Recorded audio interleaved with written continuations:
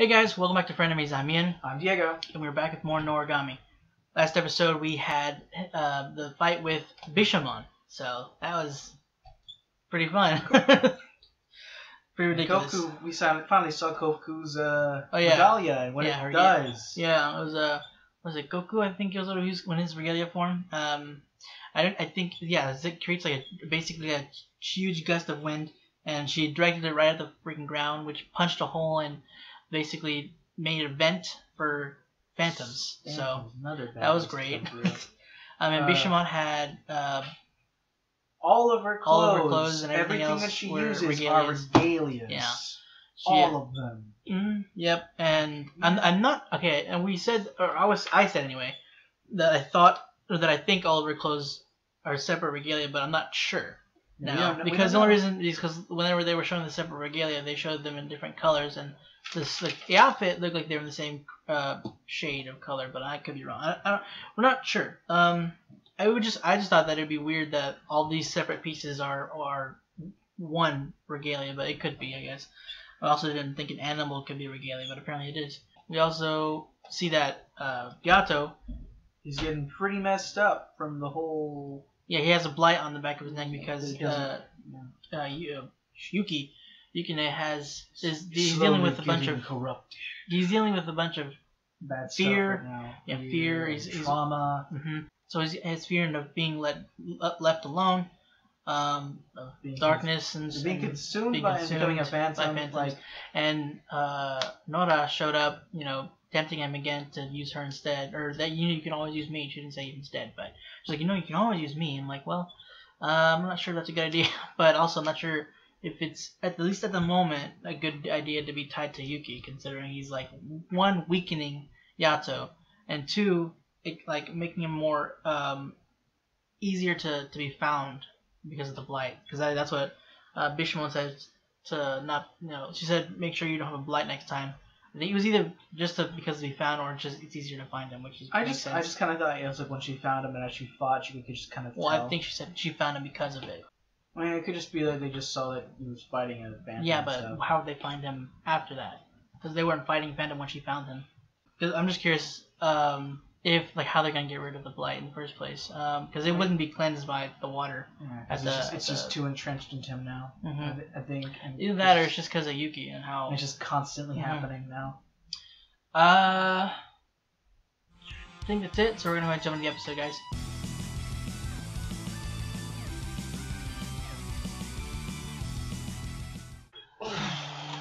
Well, alrighty.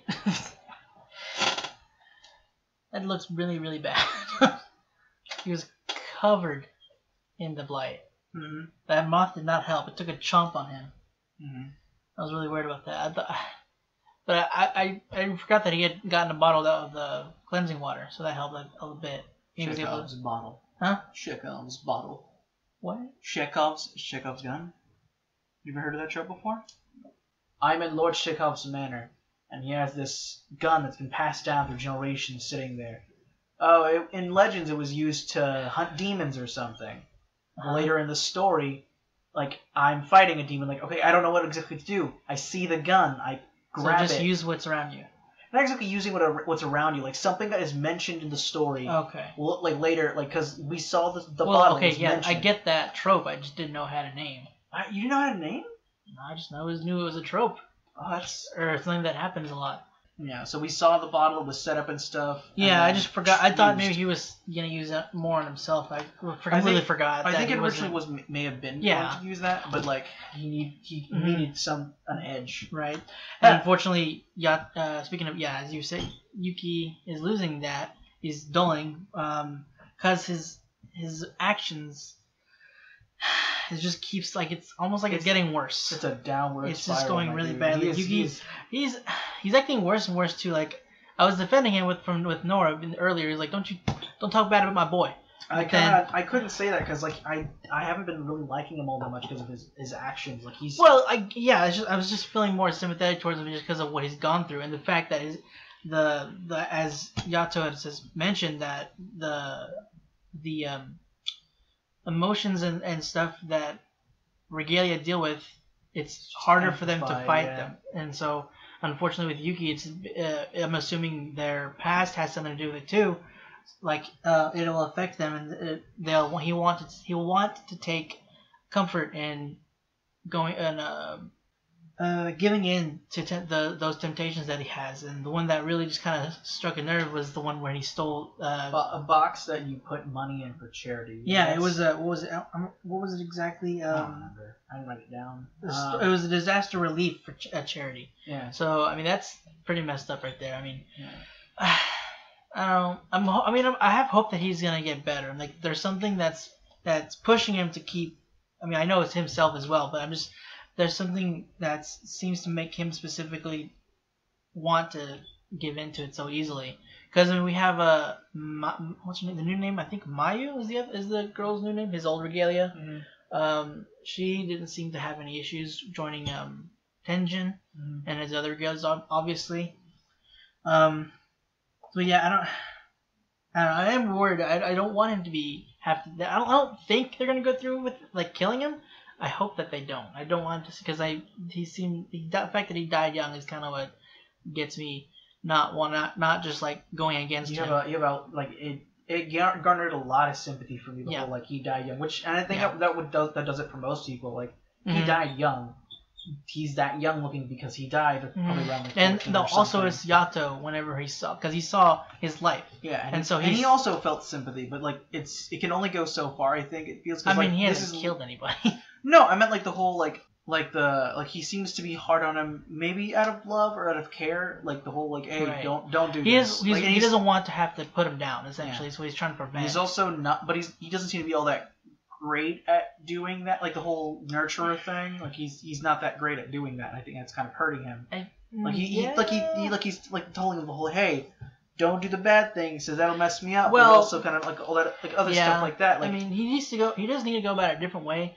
Unfortunately, he hasn't had a whole lot of practice, or I guess experience is what I was trying to think of with going about it that way, because he's used A Nora. I thought he'd killed his own regalia, but as we learned last episode, he killed somebody else's regalia, and then it was Bishamon. So I mean, he just doesn't have the experience to dealing with things in a more sympathetic manner. Yeah. Or at least, he's trying to. He just doesn't have that, the way he doesn't know how to right now. Yeah. I wasn't saying he couldn't. No, he didn't have it. Like I was just saying, because of the experiences he's had, the way he's kind of lived. Sorry, what were you saying? I don't quite remember. Do you remember what I was saying? I think it's just about his not having sympathy. Oh, it wasn't that he didn't have sympathy. It's just that he's not great at expressing his. No, yeah, I knew that. Yeah, I wasn't saying that word. I'm just. Yeah, and it's just it does make me feel kind of bad because like it seems he's kind of trying. Mm-hmm. He's just really not great at this type of. Yeah, I know. And it seems like because if he spent like a good chunk of his life just killing everything, not everything, but still he's killed and killed a lot. It seems. Mm-hmm. Like if he was known as a calamity god or whatever, because of all the destruction he's kind of left in his wake, and it seems he used her a lot back in those days. I'm guessing. It seems that's what I don't know about a lot, but he did use her. I don't know what that one guy is. Oh, was he a god? I mean, didn't he have a? He had like a little thingy mask as well. On his face. Like he had a mask. He didn't have a. Not like hers. Yeah, like she has that little ghost band, but he just has this kind of mask that looks like it has an eye or something or other on it. Yeah. Does that mean anything to you? I don't like. It could be that it could be like something to do with the phantoms because they seem to have this whole eye thing for some reason. I don't know. But I don't know. It could be he's just a god. Yeah, we haven't seen him in the intro at all. I don't think, have we? So no, I don't think so. Okay. I mean, there could be something that references him in a way because I remember openings like to do that. This type in anime and stuff, they like to do symbolism type of things. Yeah. Sometimes. Umbra. Because remember, Umbra is another way of saying either Umbra or Ambra. But remember, Umbra meaning darkness. Like it could just be a way, basically their version of kind of being shrouding. Yeah, shrouding her. I guess. Shrouding her in a sense from sight or. I just thought that they weren't paying her any attention because of the fact that they don't think that she would notice her or that she would notice them. But okay, so I was a little confused. I was like, how did she not notice her? I mean, I get, she's, she's not gonna notice us, so why pay her any attention? But the fact that she was just kind of like staring at them and just like not moving, I just thought that was a little weird. But that makes more sense. He shrouded her. It seems so that they could talk. Yeah, in front of her. She might not notice him. Yeah, so he was trying to basically allow her to essentially warn Yato. Yeah. So that was interesting. But it does seem that he does have Earring Man has a lot of respect for this dude. Kazuma. I always forget his name. Right. Thank you. You reminded me. I gotta go back to the beginning to get those names because there was no way I was writing that down. But I feel like it seems I was right about the whole grudge thing. She's just kind of mostly obsessed about that. Yeah, I was gonna mention that she is. Yeah, it is kind of clouding her judgment more, but I wouldn't say it's corrupting her. I never said it was corrupting. I said meant she was more obsessed. The whole. Right. Yeah, I didn't. I wasn't saying when I was saying that I was. He looks so cool. Sorry, you were saying? Kodaha. That's the lion, right? Yeah. Okay. But what I was saying was I was right in the sense that this is she doesn't. I feel like it's more along the lines of this is just less all the bad. God dang it. I like Akiha's look. He looks kind of like his little hat and everything. Yeah, he looks almost like not a chauffeur. Well, kind of a chauffeur, I guess. Kazuma? You can also look it up. Kazuma, Kinaha. Did I write it down? Kinaha, Kuraha, Yugiha. Did I put that down here? Yuki. I put Yuki as this. Yugiha, Akiha, Kazuha, Karuha, Aya. I don't know. Minaha. Some of these we haven't gotten. But I wouldn't be surprised if those are maybe the main ones that she uses to combat. Yeah, there's too much to look at. But that's a lot. She has more. At least, and I don't know. Maybe she gets more in the second season or something. But there's. It could be. These could just be the main ones. No, I know. I heard you. But I'm saying I thought that might be that, or there's that she gets more in next or something. I don't know. Kazuma also mentioned that he owes Yato. Yeah. So it has to do something. I'm assuming anyway that has to do with the regalia. Yeah. So. Maybe it was. I mean, maybe it was causing her blight, and she didn't think. I guess she didn't want to believe it, or maybe she still didn't want it. She's like Hiyori didn't want to kill it. She's trying to still bring it to to not do those things, to bring it to her side, or not her side, but just to bring her to stop doing, or it to stop it. They haven't said who it was. To stop committing whatever kind of sins, I guess it is that the regalia was committing to. Maybe if that is why he killed the regalia, and killing the regalia saved Bishamon, and so maybe that's why Kazuma was like thank you and says he owes Yato a great deal. I don't know what I mean. It probably could be something that they'll say later. It might be something completely different, but I mean for now, that's the only thing I can think of at the moment why he. Why he's kind of regards Yato with a little more gratefulness than Bishamon definitely is.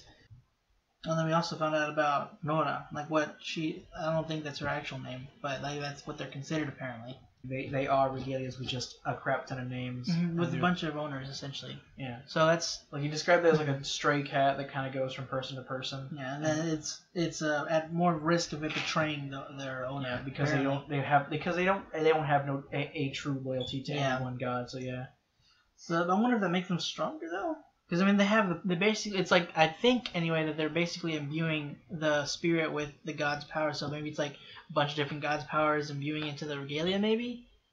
I don't know if that's how that works, though, but... It seems to me like one of the main things that it has is that you can use it. Any god can use it, because any god can just... I'm going to give you a name real quick. And then discard it. But they don't ever really sever their whole little contract thing. You just keep the name there. Another reason I'm thinking that maybe that makes him stronger is because she also said, I can kill anything that's in your way. I'm good. I can do that. And so I'm like, and also we kind of saw how strong she was when she restrained Kuraha last episode. I don't know about her. I don't know. I wonder if it's a thing that all regalia can do. The binding thing, because it seems she did it, and also he said it was a skill that he had. I don't know. I mean, I don't know because the skill that he had was talking about the whole data thing and stuff like that. Well, no, she said. Because she was saying, how did you do that to me or something? He's like, that's a skill I have, I thought. But I was probably wrong. What did you just do to me? It's talent of mine manipulating the things around me. I'm not sure if she means either the binding or not being able to be noticed. Because that could do with the whole, like, since he seems to information gather, that is a way of manipulating information. Because like they can't see her, so they don't know that. I don't know. I'm not sure because I mean we know that at least all regalia can make a border, so I don't know if that's like if they can all learn that or they have to have like basically like a certain skill set imbued into them. I mean, I remember they do mentioning that not all regalia are like that great at the whole like severing of binds and whatnot. Yeah, or bonds, not binds. At least it takes more effort than most. Yeah, especially than Yuki, it seems. Yeah, I think that's everything I have down, I think. Did you have anything else you wanted to mention? Not that I can think of. Okay, well, we learned about Nora, at least more about her. We did. That's those not are even her true name. Yeah, but we did learn that those are basically her regalia names around her. So that's at least got that confirmed. And now we have the question of who that guy is that was with her. If he's a god or if he's, I don't know. He seems trouble, but I could be wrong. Maybe I'm just assuming. She's also kind of the sort of antagonizing Yuki a bit. I mean, because it seems she has like she likes Yato. Yeah, like she has this. She's been following him for a while apparently. So I don't know where that's gonna go. I'm worried that Nora's gonna. She seems kind of like lost, like either lost or kind of confused. Like reject. Yeah. Like, it seems she's probably not used to him rejecting her like that. Mm-hmm. And the guy. Go ahead. Because it seems like if his regalia normally don't last that long with him, I wouldn't be surprised if he probably had to turn to her a lot to fight things or whatever. Yeah, and the guy that was with her even said that he's not the god he used to be. So she's definitely not. That's another. She's not used to it. Not like what? That's it for this week's episode for Noragami, guys. Hope you enjoyed it. If you want to check out the rest of our stuff, go and click the button right next to us. If you want to stick around for next episode, make sure you hit the subscribe button. And if you want to be notified when our videos go up, go and click the bell icon down below. Again, guys, that's it. Thanks for watching. Hope to see you next week. Bye.